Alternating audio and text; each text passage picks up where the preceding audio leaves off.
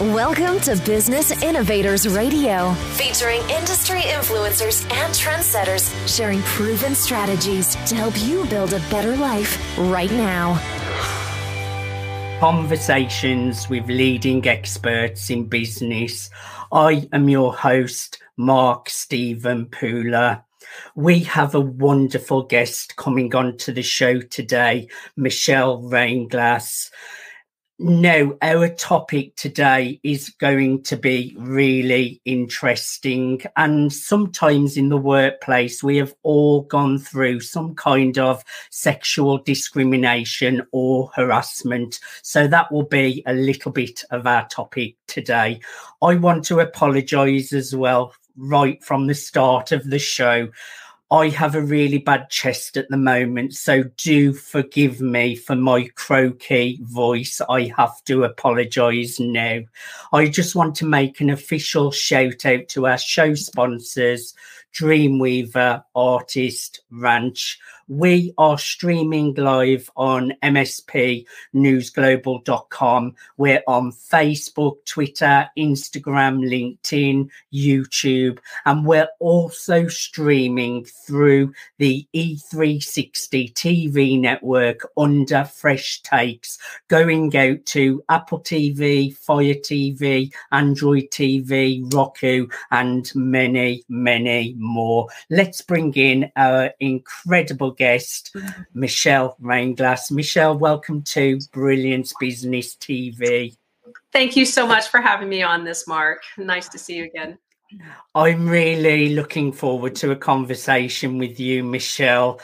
Now, you spent 5 years in banking when it was unheard of for women to be in banking. Michelle, tell us a little bit about this. So I had worked for, I'm segueing for just a second. I worked for my dad in an auto parts business. So that was kind of a dirty, business. So all I wanted to do was work in a clean business. And so I decided my dream job was to be a bank teller. So I had a job lined up and I, trained my replacement, and all of a sudden I was told they didn't need me. So I drove around. I wanted this job so badly. I drove around and around, and I found that, I finally got hired. So I was a bank teller, and I moved up to the operations department, and I started being trained in the consumer loans department, as well as new accounts. I'd already been doing that. And what was interesting is we had no women officers to start. And the women who were all there were all bank tellers. And I hadn't really focused on that so much until I started realizing, the way people were being treated. So sexual harassment was sort of a du jour type of thing happening. And so much so that you became almost immune to it. But I started making smart aleck cracks back to the person who harassed. Sometimes that stopped them. They didn't know how to respond. But, I tried to use humor. It was just one of those kinds of things. But we finally got our first female loan officer. I was so excited. And so it was like, I was like my role model, and she was tough, but the guys just really were brutal. And then we got a second female. And so then I'm being trained at this point in consumer loans. Now, then what happens, and this is I'm skipping a lot, but I got hired into the law department. So I worked while I was putting myself through college and then law school. And my dream job now is to get into the law department. And I had one more year before I was going to graduate from law school. And I get hired, even though I arrived late because I got lost in Los Angeles, which is really easy to do. Anyway, I get hired. Now I train my replacement, and it's my last day working at the bank that I have loved, even though you go through all these, you're treated as you're being a woman was thrown in your face all the time. So in any event, the head of personnel came down and he said, Michelle, I've got some good news and some bad news. And I go, what? What's the bad news? He goes, oh, no, don't worry. It's nothing big. Long story short, he's telling me that they weren't ready to hire me as a law clerk. They wanted to hire me as a legal secretary. And I said, I've done, administrative work. I'm not interested. I'm going to be a lawyer very soon. So you hired me as a law clerk. So I'm coming as a law clerk.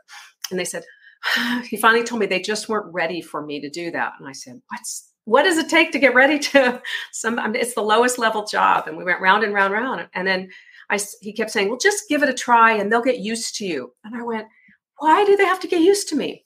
Now, what I didn't realize at the time is I would have been the very first female to have anything other than an administrative position in the law department.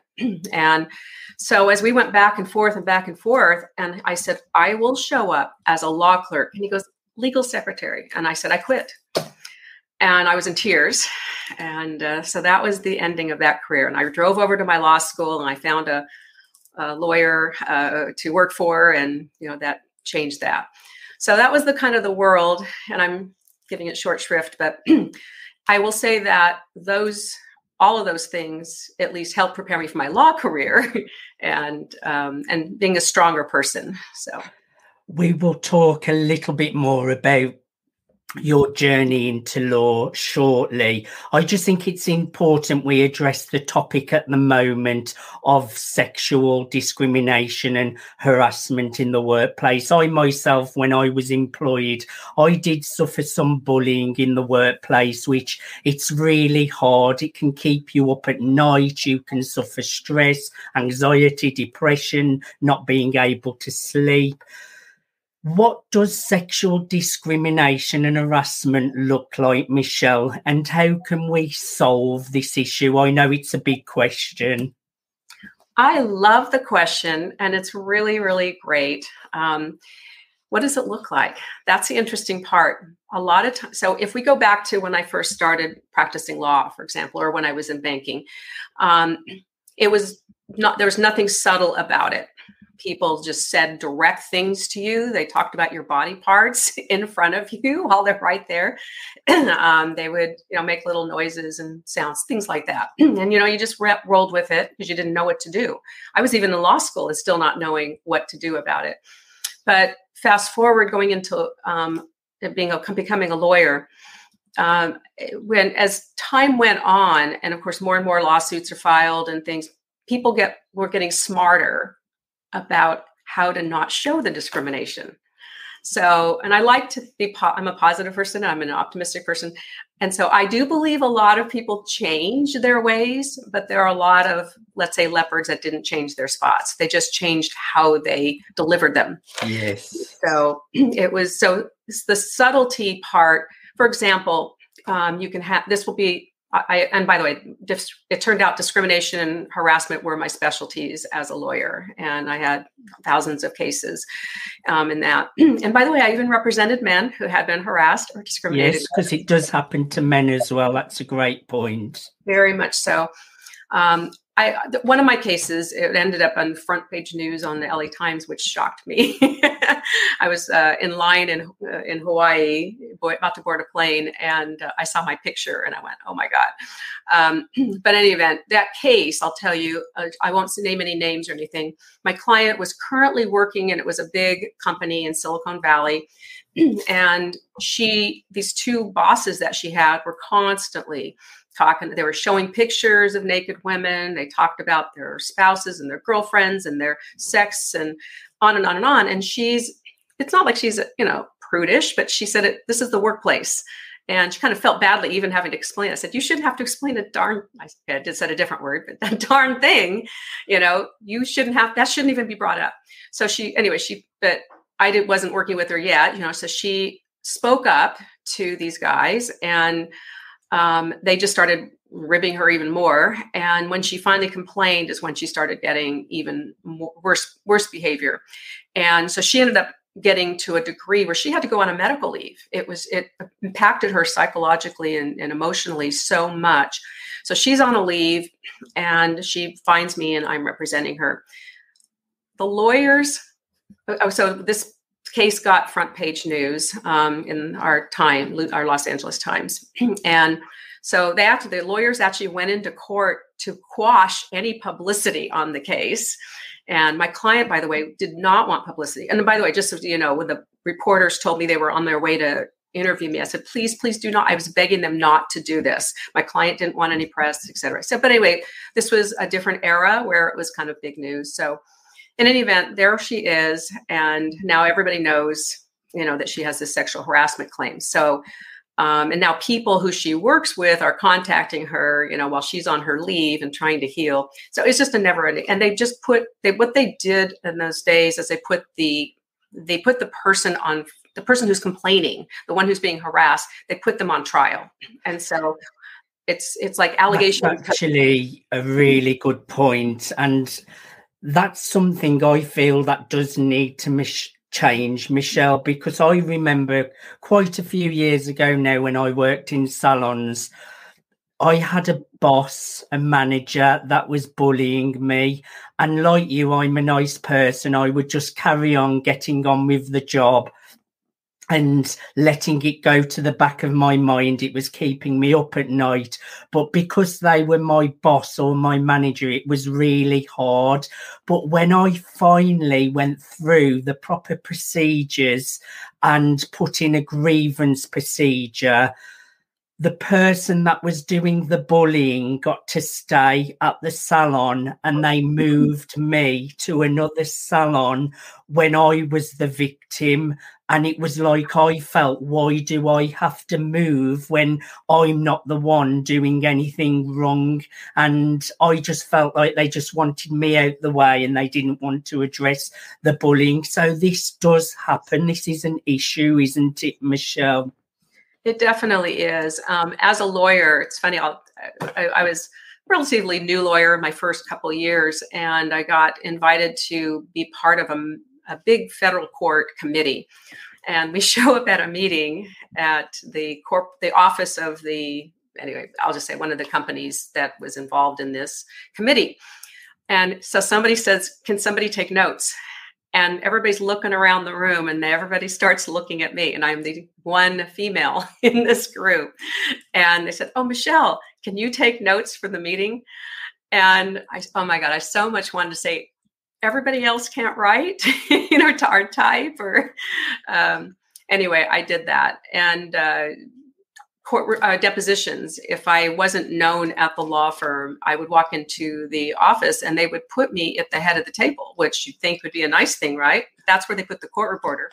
And so I'm thinking, so I knew exactly what was going on, so I just went ahead and sat there, excuse me, initially. So, and finally the court reporter would show up and look at me, and I go, I didn't ask to sit here, but I'll move.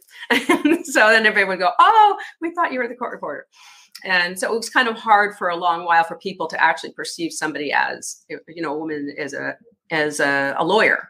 But anyway, today, coming back to your question, how does it look? Today, it's much more subtle, and it can be, let's say it's a territory, a sales territory.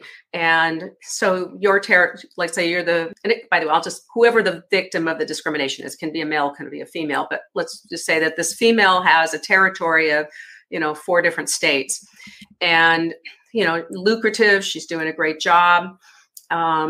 And so she complains because she found out, I'm giving you actually a real scenario of one of my cases way back when.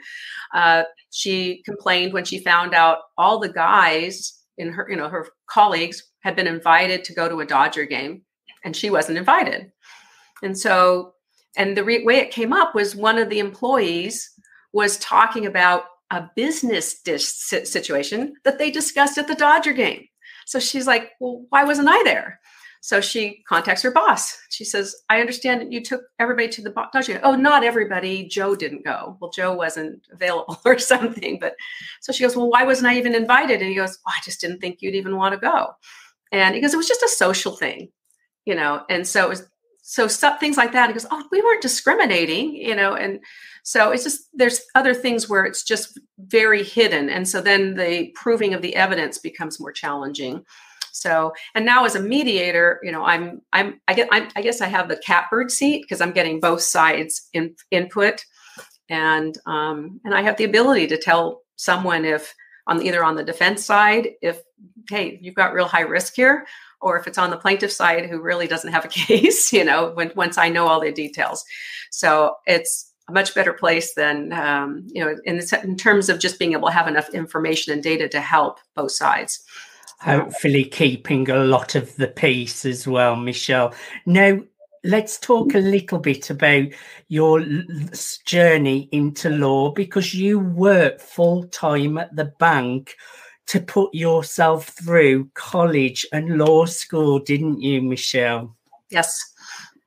How was that? My dad was a hard worker, and he worked like night and day and everything. And so he was able to pay my first quarter of college. I went to UCI.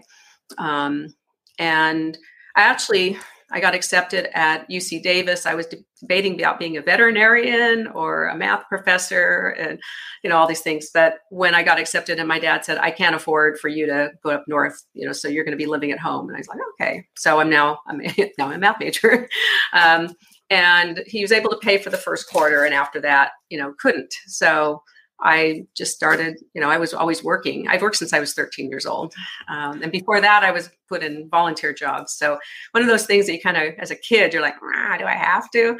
But I realized what that did is formed my philanthropic side, so I appreciate my mother pushing me into that. And I will say this and I know, a lot of people have had to really work hard to get themselves through school. It helped me completely 100% appreciate my education, every bit of it.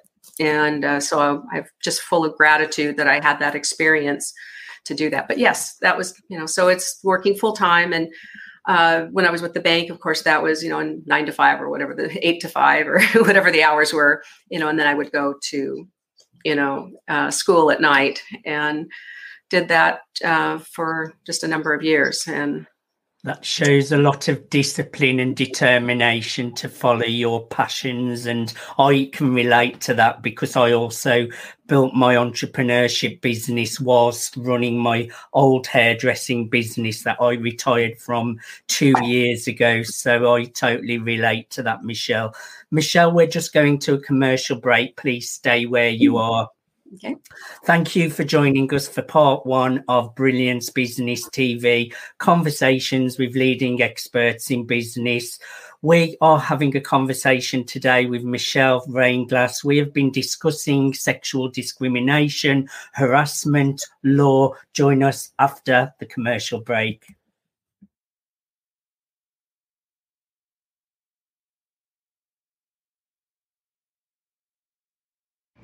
Hello, everybody. Cyberchuck 2.0 here. I'm so excited to be able to share my vision of Dreamweavers Artist Ranch. They say you can't choose your family. Not only am I saying you can choose your family, you get to thrive with your family here at Dreamweavers Artist Ranch. It's a place for like-minded individuals to come together to share experiences and gain experiences, not only through workshops, through performances, and through exhibits. This is a place where you can disconnect from the outside world and reconnect into a community of people that there is no judgment. There's only support. And this place is an amazing place to grow and to tap into your highest potential and to be able to show off all your talents. This is a place you can come and network and really thrive. I'm so excited for Dreamweavers Artist Ranch. This is a place where dreams actually come true. I love you all so very much. I'll talk to you all later. Peace.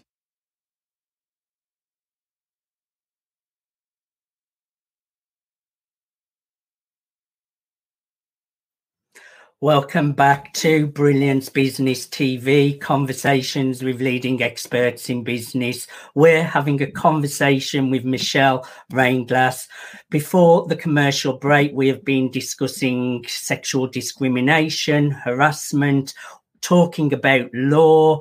Michelle, welcome back to Brilliance Business TV. Thank you. By the way, I just have to say the Dreamweavers Artist Ranch, that sounded phenomenal. So they are the sponsors of my show. It's an incredible project. You should check out some of their links that were at the bottom. It's a great ranch that's being built, all eco-friendly, and it's for artists to go and be creative. They've got all sorts of events and entertainment bar. It's going to be incredible. So check that out, Michelle. So Michelle, let's talk about how you were solicited by the FBI.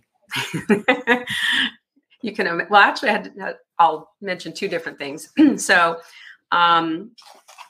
this is a number of years ago, and the FBI was on a campaign to try and get more women into their ranks. And so I got approached. There's two different criteria at the time. I don't know what it is now, but at the time it was two main criteria.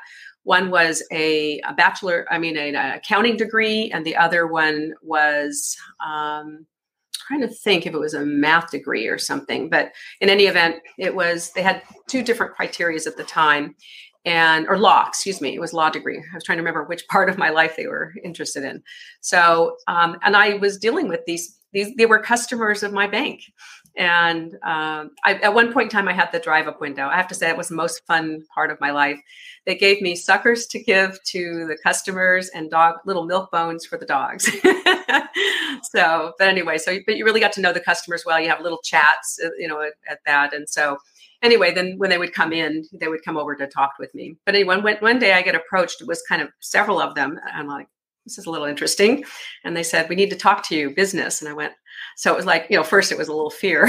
What did I do wrong? And then they said they wanted to get me interested into a position there.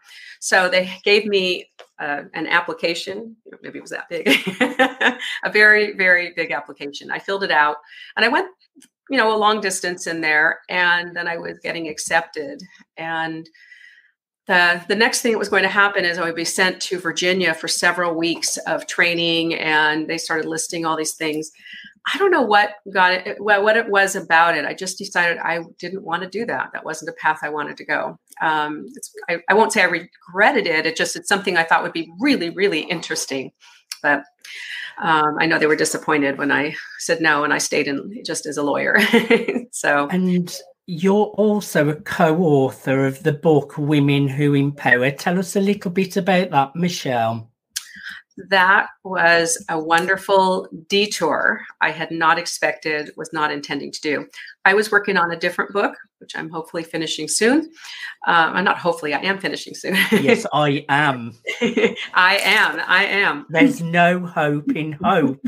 Exactly. Plus, I really am getting close. But anyway, so I've been working on that book. And I also was signed up for 3 programs, personal development programs. And one of them was with Jack Canfield. And it was, so COVID hit. And so everything gets shuttered. So, excuse me, Jack Canfield, bless you. Jack Canfield created this 4-month program called Reignite, Jack Canfield Coaching Reignite. And he gave it to us for free just to make up for the fact that we weren't getting to go to his other program. He had no obligation to do that. And we still had our ticket when we opened up for the other program. It turned out to be one of the best things ever in my life. And it was every single day this was the purpose of it. It's getting you out of your comfort zone, helping you grow out of who you are. And so every single day you had a new challenge. And so one of those challenges was we had to even dance like a TikTok dance and video it. And oh my God, I put that off to the very last minute and did it. But anyway, so we kept doing that. And as a result of those kinds of things, I'd never allowed myself to be that vulnerable before. And so it really, really, as a lawyer, you want to put on a professional, appearance. You want to have people that think you've really got it all and, you know it all and all that stuff. And well, of course we never know it all, but we may help or maybe try to think we do.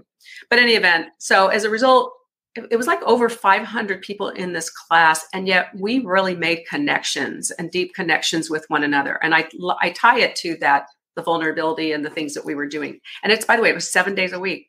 So you had to do this, and you had like 48 hours or 72 hours to finish each challenge. So in any event, in the course of that, one of the women that I met and became friends with, she's probably tired of hearing your name when I mention it, but it's Denise McCormick.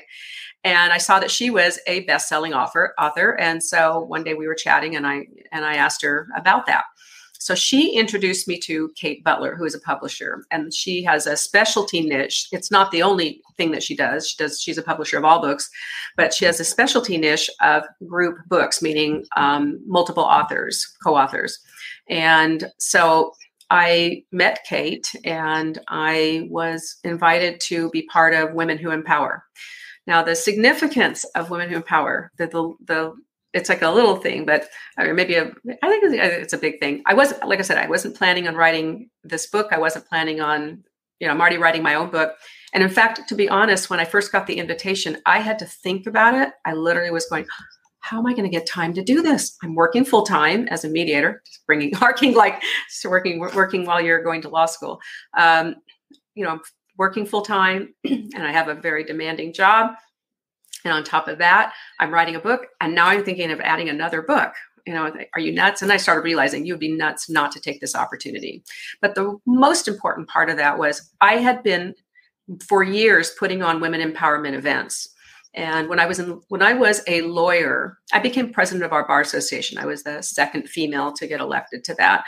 And I became sort of a role model to a lot of people who were, especially the younger people. And so, oh my goodness, I can't tell you how many people wanted to meet for lunch or pick my brain or can we talk about things? And I so wanted to help everybody, but there was thousands of people in the bar. And so I figured to myself, one of these days I'm going to figure out a way I have time to help, groups of women. So when I became a mediator, that opportunity opened up. So I asked one of the principals. We have 3 principals of the company I work with, which is Judicate West.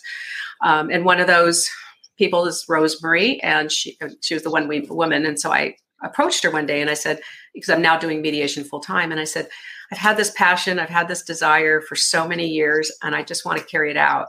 So she worked with me. And so we started putting on women empowerment dinners.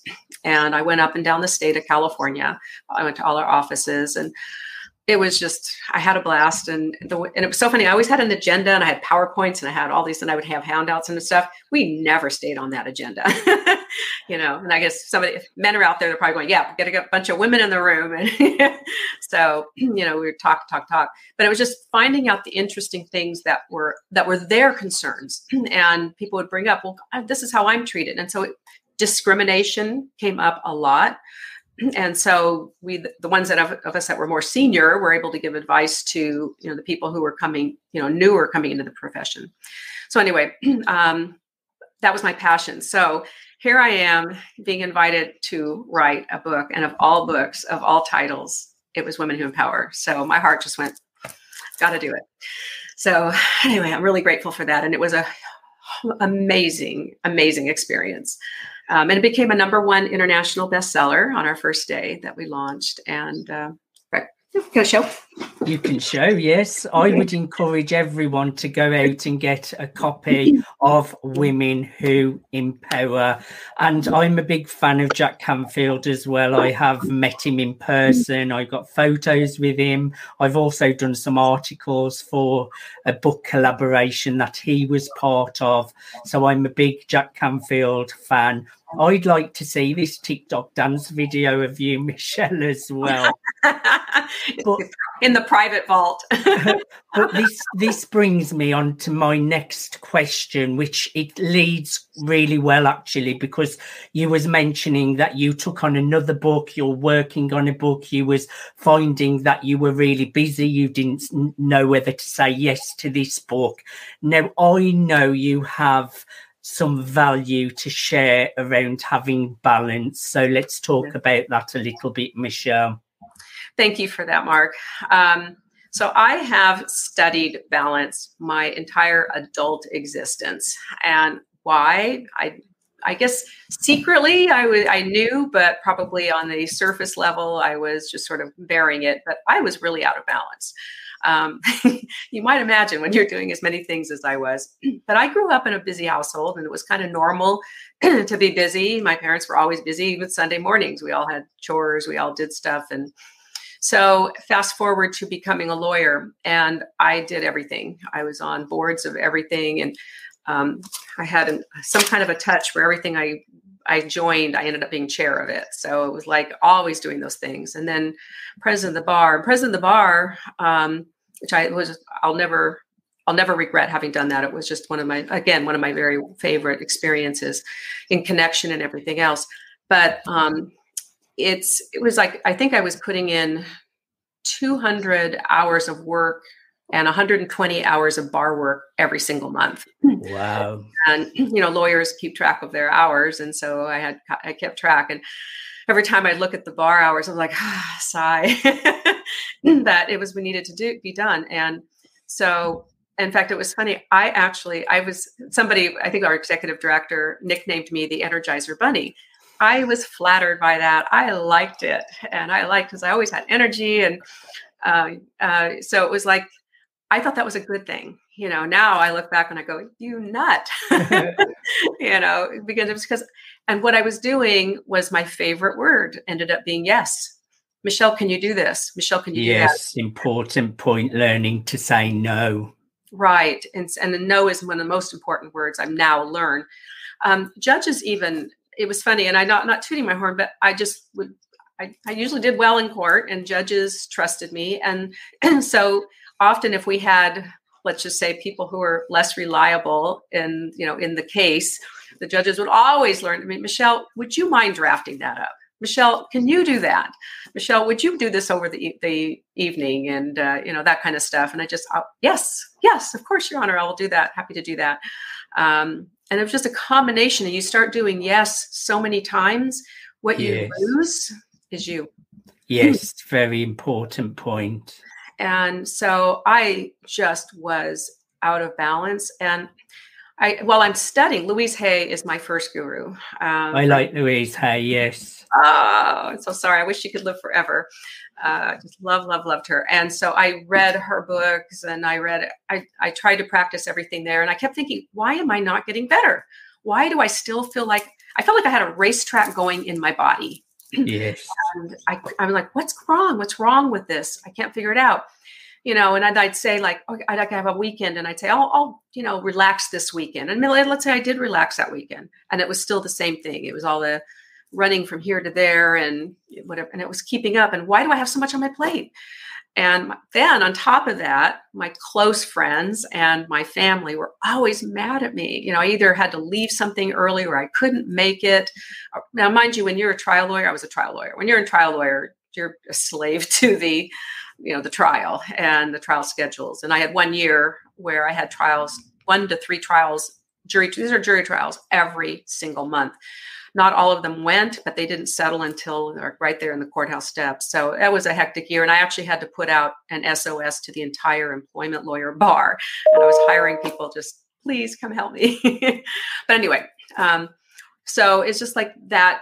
And I guess when you establish that kind of a work ethic, which is what I look at it as, I just work hard. I just work, it becomes ingrained in you, and you don't see anything clearly. That's for sure. And I didn't understand until after I transitioned to being a mediator. That's why I call myself reform lawyer. Transitioned into being a mediator. I thought, this is perfect. I'm going to be. I told everybody, I'm going to have more time for you. This is great. No, it's going to be a whole different life.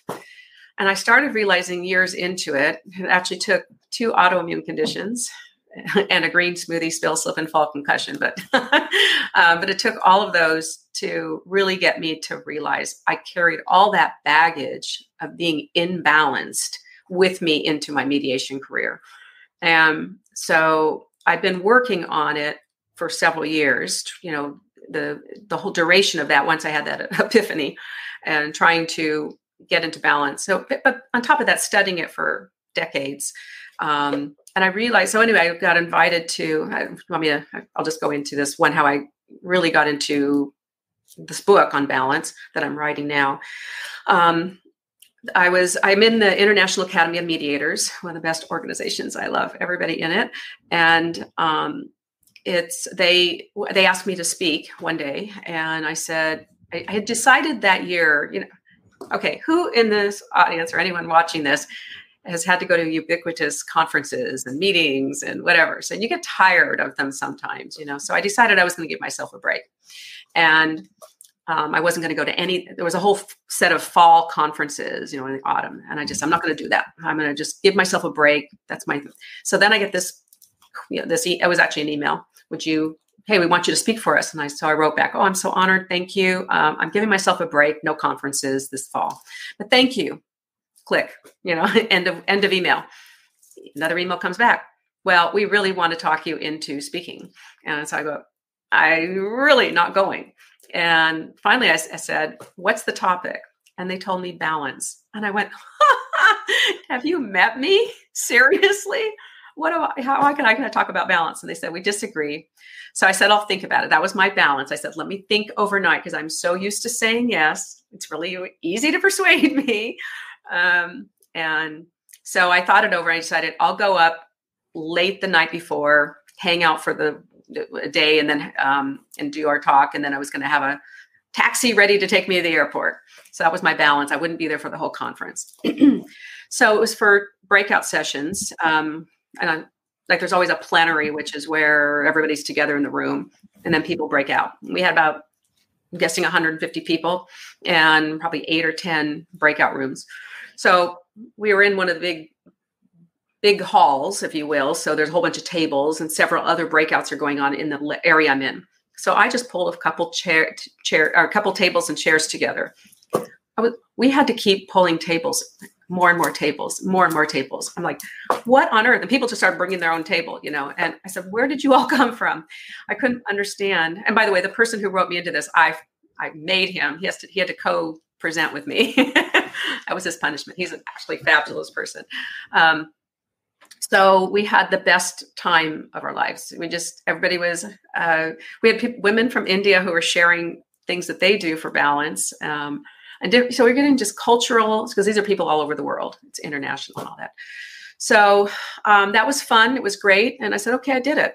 I get home and our Orange County Bar Association, one of the committees, they said, hey, we heard you did this talk. I'm like, how'd you hear? By the way, the talk was in Austin, Texas. I was out of state when I did the balance program. So, and they said, we heard you did this program. How'd you hear that? They said, oh, Bertie told us. And I said, would you do it for us? I said, sure. So, and then after that, the federal court contacted me and said, we heard that you did this.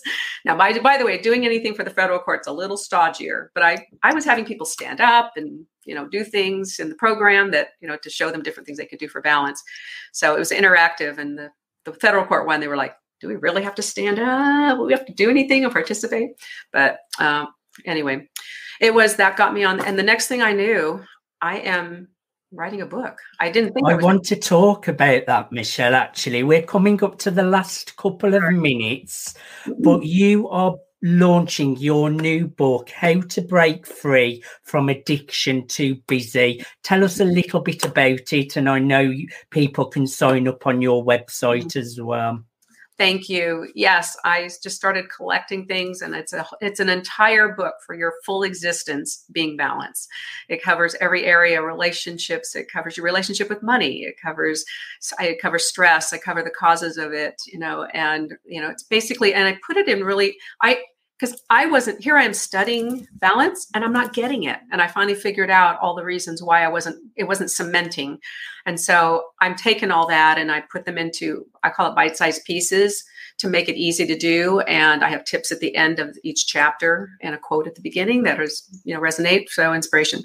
So what I am getting ready to launch pretty soon. And so if anyone is interested in getting information about it or being on that list for notifications, my website is www.reinglassadr.com, and people can all they have to do is put their name and their email address and their name, and we'll notify you. And I'm going to be setting up a launch party and all that stuff. But right now it's just, if you want notification for that book, and the website, by the way, there's also a way you can get the Women Who Empower. It's kind of a book looming at the front of the of the website.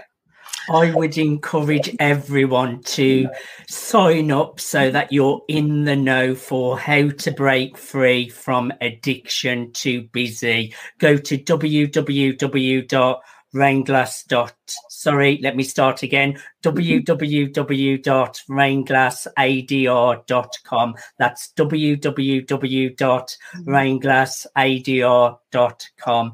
Michelle, I have thoroughly enjoyed having a conversation with you. Thank you so much for being my guest today on Brilliance Business.